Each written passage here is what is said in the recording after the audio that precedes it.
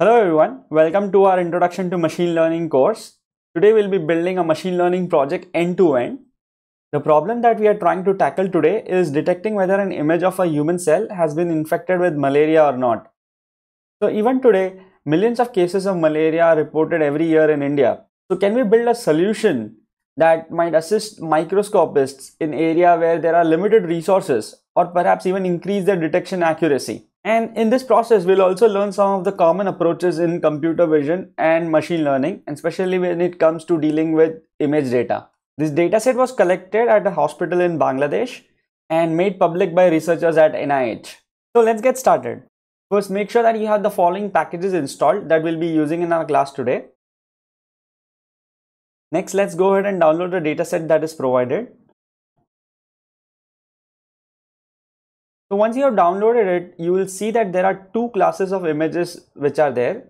The one is parasitized images and the other is uninfected images. So essentially we have in the first folder images of cells that have been infected by malaria. And in the second one, these are the cells from a healthy human. So what labs usually do is stain the blood specimen with a specific chemical, and that gives the parasite a distinctive appearance on the microscope image. So visually we can see that it is pretty easy to make out, but can we also teach our machine learning algorithms to detect such patterns? The first thing that we'll do is prepare our dataset. Right now we have these images. So how do we convert this to a more suitable representation? That is, how do we extract features from our dataset? So here are the set of operations that we will perform. The first thing that we'll do is convert it to a grayscale image, because there isn't much of information in the color as such, but we are more interested in these patterns. Next, we'll apply a feature extraction technique called contour detection, which will essentially mark all the bounded regions or contours in these images. Next, we'll get the areas of each of these contours and store them as our features. So for example, for an infected cell image like this, we'll get about 4 contours, the 3 smaller patterns over here and the one big cell itself. But for an uninfected image, we should get only one bigger contour, that is the cell boundary. Let's see how do we write this in code. Let's import all our necessary packages. Then we'll iterate through all the files in our dataset folder.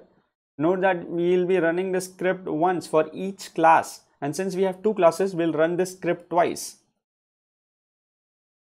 Then as we saw earlier, we'll read the image, apply a Gaussian blur. So with the Gaussian blur, we are trying to smoothen the image. Here we are saying to OpenCV that use a mask of size 5,5. The bigger this mask, the more will be the blurring. So try out different values and see if you get better results. Convert it to a grayscale image, because there isn't much of information in the color as such, but we are more interested in these patterns. This variable called contours will store all the contours that we detected. So let's iterate over it and get the areas of all contours. And in the end, we'll just store this data to a CSV file.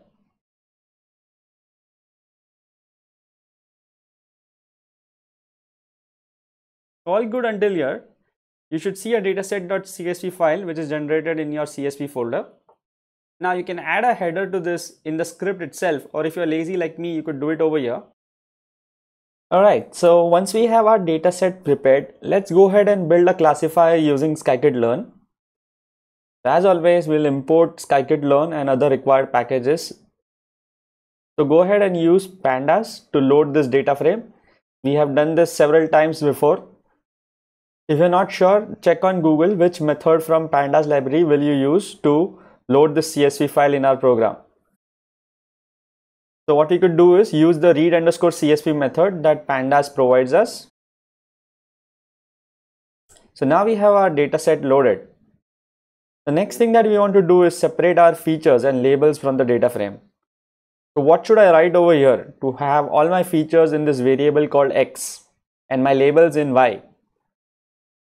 Go ahead and look it up if you are not sure. Guys, it is important that when you are watching these sessions, you must try out these things first. Otherwise, even after completing several of such videos, you won't learn or remember anything. Now, if we got it right, what we could do over here is get our features by dropping the label column from our data frame on axis 1. Note that this operation by default is in place, so our original data frame is not affected. And then getting the labels is straightforward. Next, let's separate our training and test data sets. So this time we'll use a method from scikit-learn called train test split to make our life easier.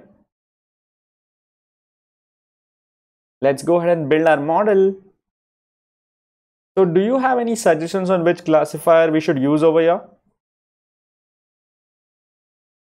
Since the data set that we have is relatively large, I'll be using a RandomForest classifier.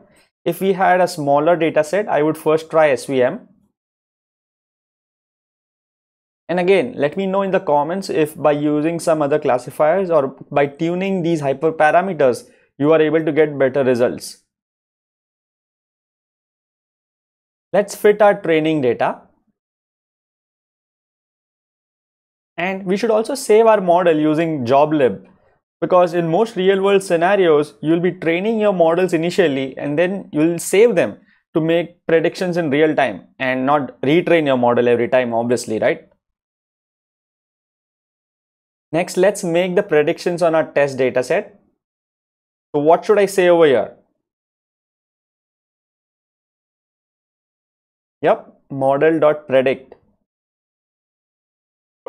Now let's get the classification report of our model to get a sense of how well did we do. So as you see over here, we are getting an average precision and recall of about 0.9, which is not state of the art, but not bad either. The precision over here will give you a sense of how much error is present in your model, and recall will tell you how many times you are getting error. There is usually a trade-off between these two. So something like F1 score, which is a harmonic mean of these two, give you a better sense of how well your model is performing. Alright guys, that's it for today's project. Go ahead and try out different pre-processing techniques and feature extraction techniques and tell me in the comments if you are getting better results. My challenge to you is, can you build a neural network so that we can altogether skip the feature extraction step that we did and perhaps even get better results? Let me know in the comments if you get stuck somewhere and I'll be more than happy to guide you. Till then, goodbye.